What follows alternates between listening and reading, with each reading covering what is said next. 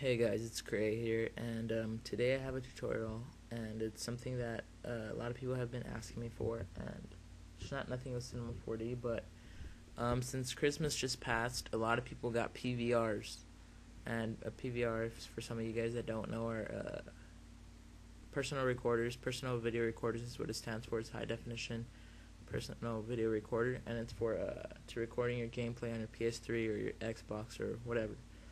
But yeah, I'm gonna be showing you guys render settings for those new people that have PVRs, because obviously probably most of them never knew how to use Sony Vegas or After Effects, or don't know good render settings and stuff like that. And I'll show you guys my settings, and let's just get started. I'm gonna be showing you guys my PVR settings, my Sony Vegas render settings, and my After Effects render settings.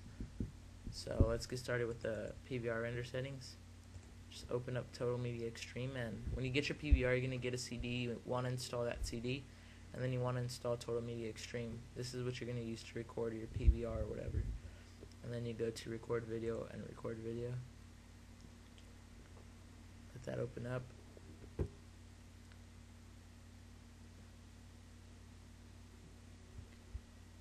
And here you'll see your PVR is hooked up to. It's hooked up to my Xbox, so this is what you'll be seeing. Alright, so if you have an Xbox 360, I put it on Xbox 360 and it saves it as MP4. Although I've heard some people that have Xbox 360, they save it as PlayStation 3, and it's at M2 TS format. But I don't see why they would do that, but I just leave it Xbox 360. So then I save it to my videos folder. You could change that by clicking that, and it would go to there. Alright, so then once you have all this, you want to make sure that the video input is YPRPB, and then the audio is RCA black. The PC audio is 2-channel stereo. Device settings, these are what I do, but you can mess with this. It's kind of like color correction and stuff, I guess. Whatever is pretty color correction, but I just have this, and yeah, I think this is default. I'm not sure. I remember I messed with this one time, but I'm not sure if I saved it. But yeah, and then the video decoder, you want it to be this. Alright, and then format settings. This is very important. I messed up and I left mine at like somewhere around here, and every time like I would move in the game, like there would be a bunch of like lines going horizontal. So you want to make sure that this is all the way up at 13.5 at best, and then you want to use constant bit rate, and you want this 3 1280 by 720 at 60 frames per second, and AC3 you want it to be 4:2 channel. Use AC3 audio encoder, and then after that you want to click apply, and then you should make sure that right here it says current encoding bit rate is 13.5. and the input resolution is 1280 by 720. Alright, another thing that's very important is you're going to want to go to your Xbox settings, and you're going to want to make sure the system settings is at 720p and not at 1080p. When you have it at 1080p, for some reason the PVR, like when you record it, it skips and it becomes laggy and stuff.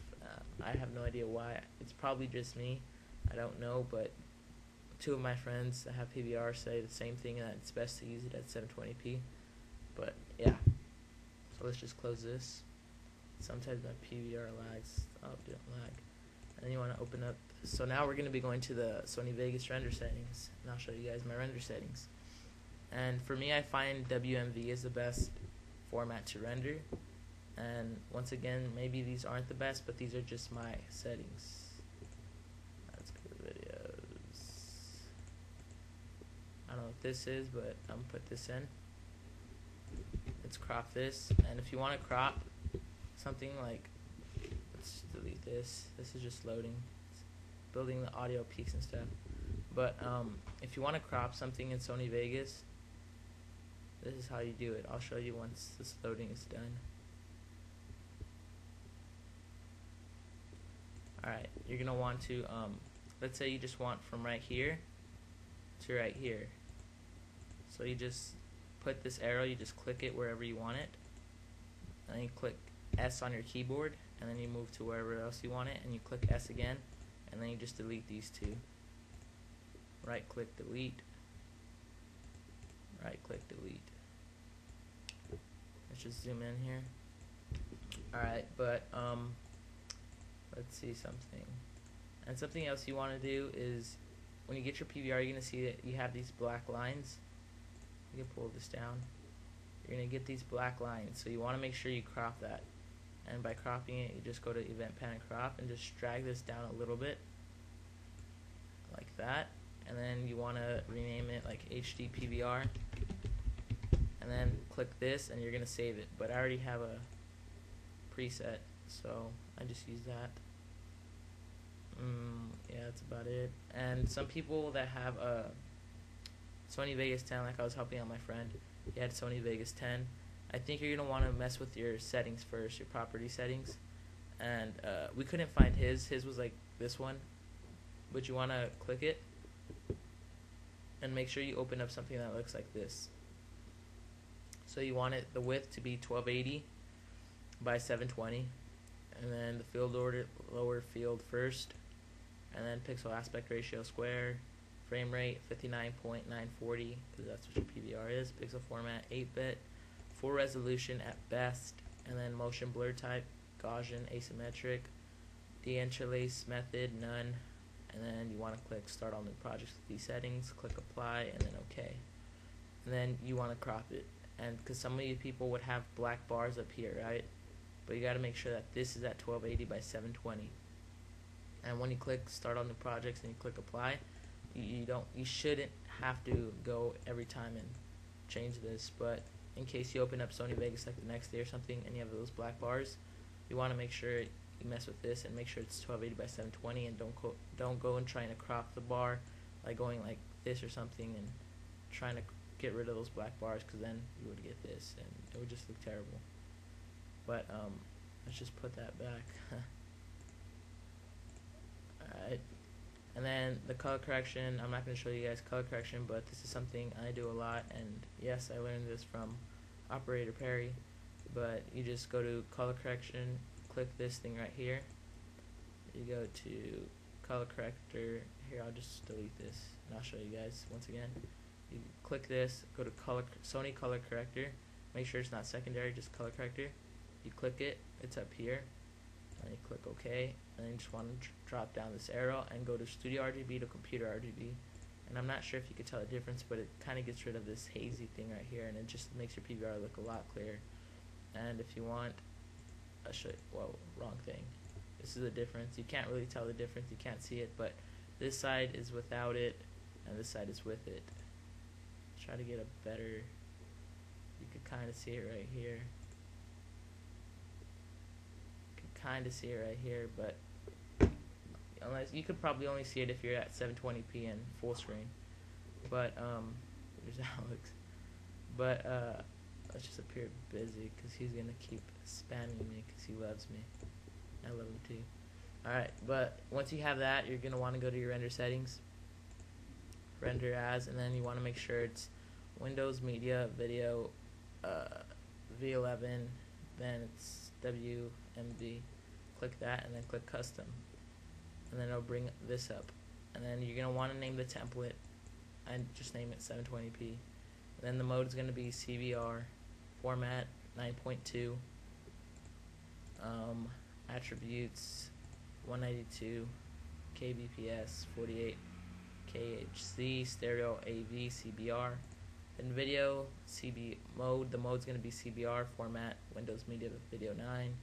Image size, custom, because it's 1280 by 720.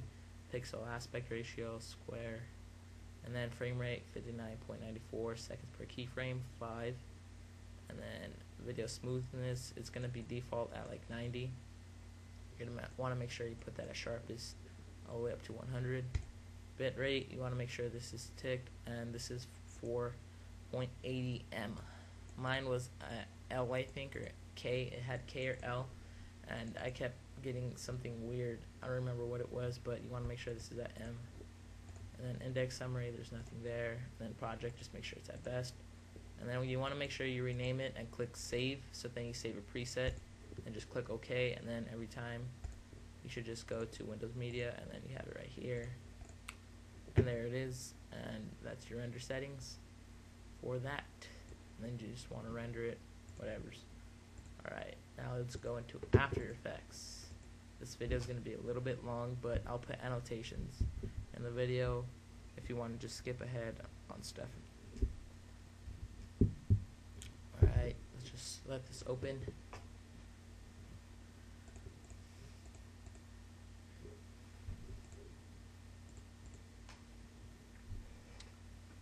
It's open. Hold on, let me turn off my Xbox. Alright. Okay. I have no idea why this is taking so long. You guys might just want to skip in the video. Alright, but here we go.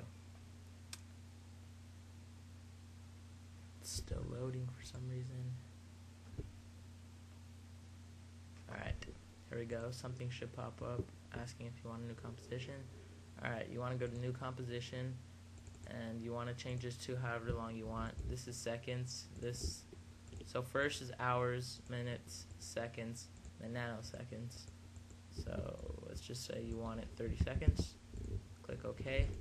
And you want to go to File, Import. Let's import a file.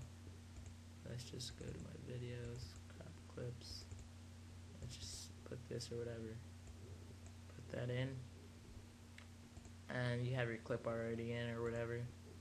And my render settings for this, when you want to render in After Effects, you just want to make sure it's highlighted by clicking Comp 1, and then you want to go to Composition, add to Render Queue, and then Output Mode. I named mine Maniac Settings because my friend Maniac gave me the settings. And these settings are .mp4 or h.264, which is the same thing. And here it is. Format options. You want to go to Preset Custom, set frame size to 1280 by 720, and then export video. Make sure these are checked, and then here it is.